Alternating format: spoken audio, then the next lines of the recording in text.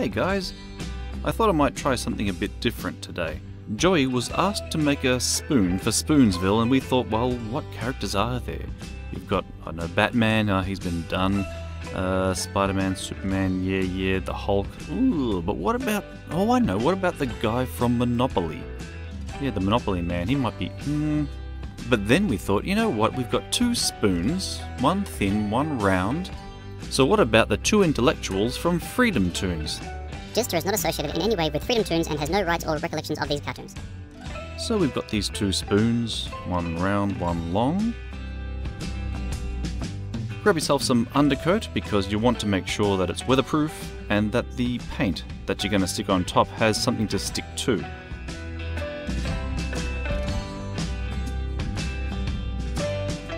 So you get a brush, dip it in, slop it on top, and make sure it's coated nicely all the way through. Get it into all the wood grains, all the little nooks and crannies. Make sure it's nicely coated both sides. And don't forget to do the underside as well. And you want to do all the way along the shaft, because that's the bit that's going to be stuck into the ground. That's it. Get it all the way over there. And here we've got some craft foam. Really good for making crafty things. It'll live outside for quite some time before it degrades. We're going to recycle some of the foam bits that we used in some previous craft. And there's no point wasting this stuff, it's pretty good stuff. Alright, so measure yourself out your moustache. It's going to extend past the edge of the spoon. And give it a nice sweeping curve, just like that. A little bit of a dip in the middle. Then swoop it down, like so, and a bit of a goatee beard underneath. That's for the round one. And for the longer dude, measure it again and give it that sweeping curve. Pencils are really good here because they mark it quite nicely without making it too dark. Alright, grab your scissors, nice sharp ones, and just cut around the edges like so. There we go. Cut this bit over here. Make sure you work the scissors as you're sliding it along. If you find that difficult, try getting yourself some really nice sharp scissors. Alright, measure that on top of the spoon. Make sure that fits all good. Yep, that looks pretty good to me. And so we'll cut out the other one as well. Let's speed this up a bit. Of course, you want to take your time when you're doing this kind of thing, but camera tricks are great. Alright, and that measures pretty good too. Alright, and then you also want some hair.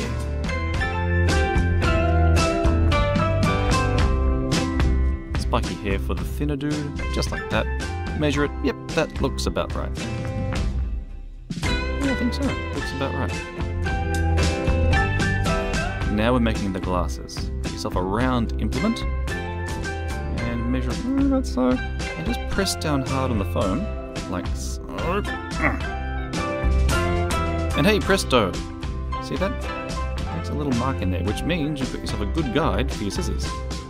Make it easy on yourself and just cut out the square and just slowly roll it around inside your scissors to make a perfect circle. Of course, if you've got yourself a hole press, you can use that too, and that'd be grand. Oh, there we go, and it makes a monocle. Alright, we'll do that for the other guy as well. He has spectacles, and so he gets to have two of these. So quickly just speed through this one. There we go. Alright, ready to rock. Let's have a look. Looks good to me. And we want to paint on some white sheen, so just some white acrylic paint. A stiff brush, and just gently put some stripes on there.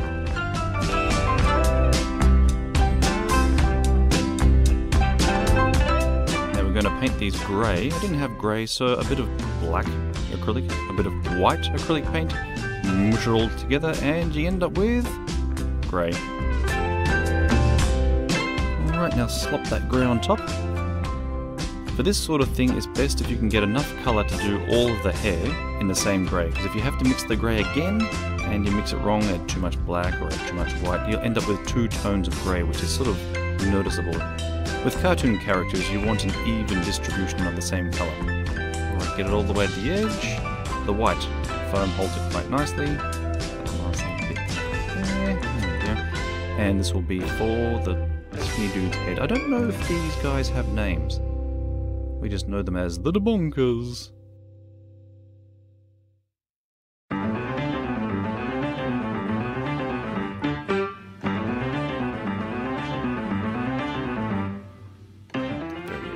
There. Oh, yeah, I got paint on my fingers. Great. Well, that'll do. It'll dry. Yeah, get over there. Get. There.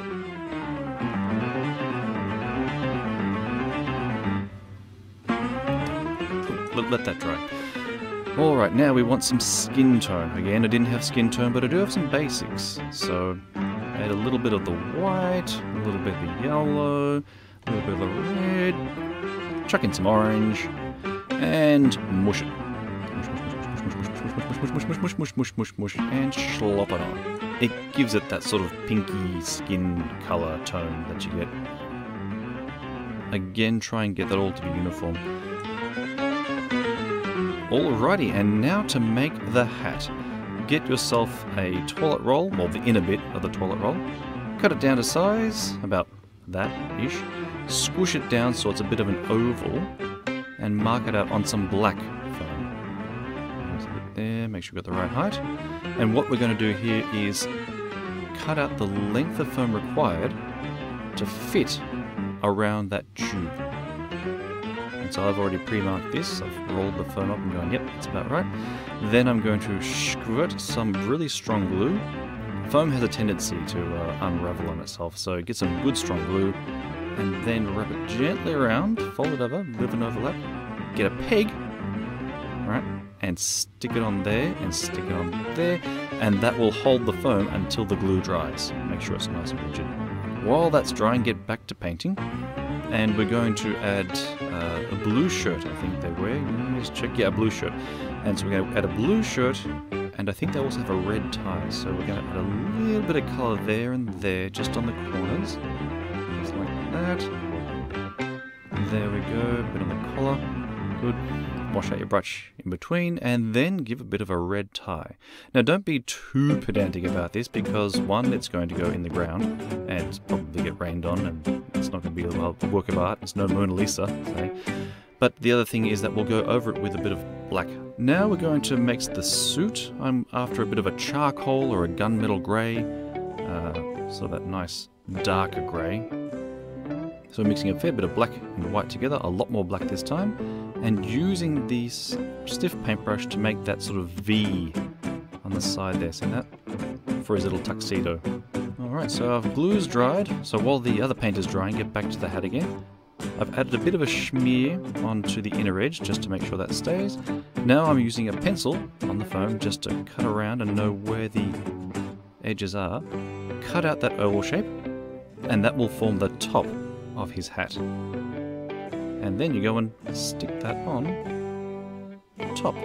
Squirt some glue all the way around on the inside there. This glue's getting a bit old, so it took a while for it to get out, but it still works. There we go, and put that on top. And done. While that's drying, we want to make the rim at the bottom. So add a wider oval at the bottom, using the inside bit as sort of a guide, and just give it maybe a centimetre out on the outside. Cut around, cut, snip. And then, in the centre of that oval you've just drawn, draw two little lines, because that is where the spoon is going to go through. We'll cut that out. It's like a little rectangular wedge. Yeah. And try to get it to fit to shape just like that. See that? Oh, look at that. Look at that. That's great.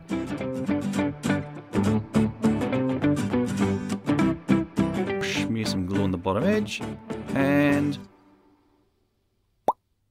stick it on top there, and let that dry. Alright, time to assemble. Make sure you got everything where it needs to be. The skinny dude has sort of the hair on top and the moustache at the bottom. Rounder dude has the one with the goatee. Get some glue, smush it, Lots of glue. That's it. Smear it on. And make sure you position these things beforehand because you don't want to have to adjust them afterwards. Let's stick that moustache on there. The hair on there. Now the other guy's beard and moustache. Stick that there with lots of glue. And really squish it down because it's going to be in the rain. So you want plenty of glue. For a monocle, stick it on there. And for his spectacles, you want 2 of these things. One on that side and one on that side. Done. Now use your fine liner to draw in his little squinty eye. There you go. And a bit of the beard just to define it. And then we can go over the tie and the collar just to give it a bit of definition. There we go. Not looking too bad, eh? Yeah, not bad, not bad. Alright. So, varnish. Either gloss varnish or satin varnish. In fact, even if you use matte, that doesn't matter. Just get something on there in order to protect it from the weather. As a tip, if you're going over the fine liner and it's water-based, make sure you just daub the varnish on gently and try not to smear it. Let it dry and then go over with a second coat, because otherwise you can smear the fine liner. Dun dun dun dun dun dun dun. Get some glue on that hat. Alright, does it pass the Joey... Yep, yeah, I think it passes the Joey test. Joey approved. He'd give a thumbs up if he had spare hands. I'm a brilliant intellectual. As am I. I think he's pretty stoked with that. That's all, folks. And thanks for watching. Now get cracking on your own spoons.